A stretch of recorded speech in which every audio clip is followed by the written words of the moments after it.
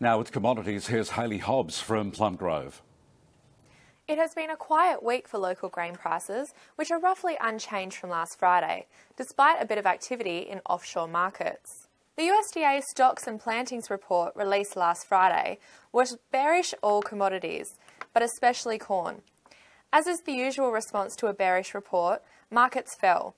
But over the course of the week, commodities have staged a comeback, aided by various concerns over planting delays and optimism surrounding trade negotiations between China and the US. The positive sentiment surrounding these trade talks is also supporting risk appetite in the currency market, which is good for the Australian dollar.